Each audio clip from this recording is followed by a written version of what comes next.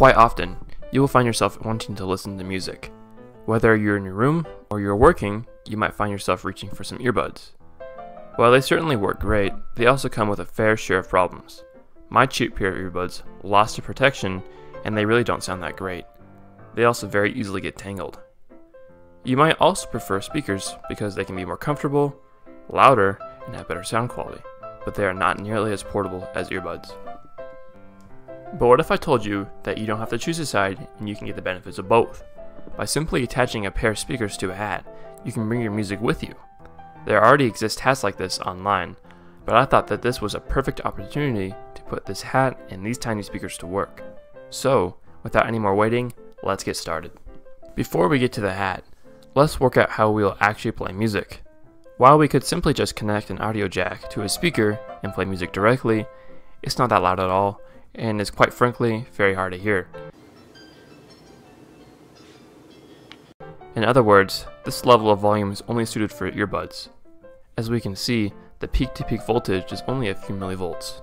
So to solve this problem, we will need an amplifier to make music audible, to be heard not only by the one wearing it, but also the people nearby. While I do have several options for creating said amplifier, the best option, it seems, is the extremely well-known and widely used LM386. This IC is a low-power audio amplifier meant for battery-powered applications. The reason why this IC is ideal for a project like this is because of its low power, meaning that it is perfect for these small speakers and the battery that we will use. It also has a very small external part count, which is great because we are limited on space in the hat.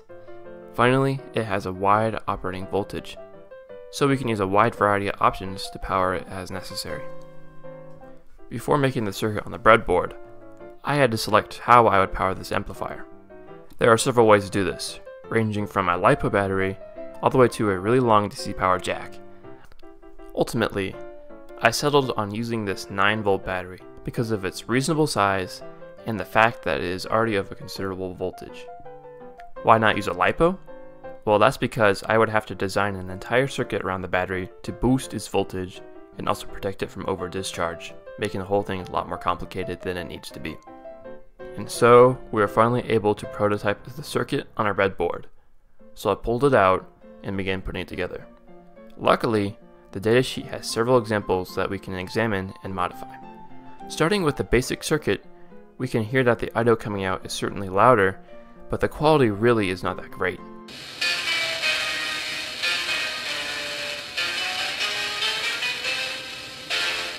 The first thing to add would be the bypass capacitor on pin 7, and it really helps with the audio quality. Also, do not forget to add a decoupling capacitor between ground and the voltage source, or else it will sound like complete garbage. I also left the gain at the default 20 to reduce the part count and avoiding the distortion that comes with the high levels of gain. After playing a song, we can hear that it sounds alright, but there's still one more improvement that we can make. Since these tiny speakers are not very great at playing the lower frequencies, we can look at the bass boost example in the datasheet. This will make sure that we don't lose so much in terms of bass while maintaining a good enough audio quality. This part is optional, however, if you find that your speakers sound alright or even better without this feature.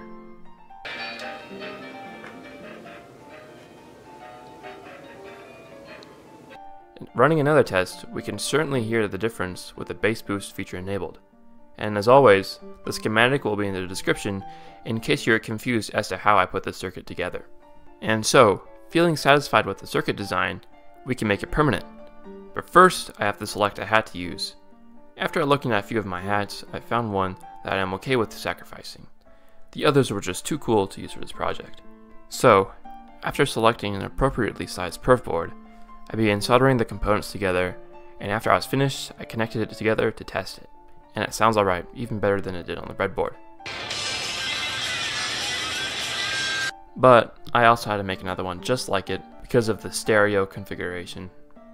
Now with the soldering on the boards out of the way, we can place the speakers, the boards, the audio jack, and the battery on the hat. I found that placing the boards on the top of the hat gave it an interesting aesthetic, and the audio jack on the back was the best spot for the audio cable to reach down to the phone or the MP player in someone's pocket.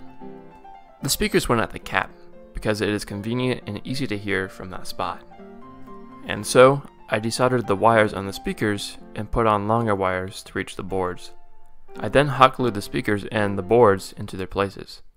I also added a switch in between the battery and the boards so that way the hat can be turned off. After gluing the battery and the audio jack, we can test it once again and make sure that it works. And it does! Now I can play music wherever I want and wherever I go.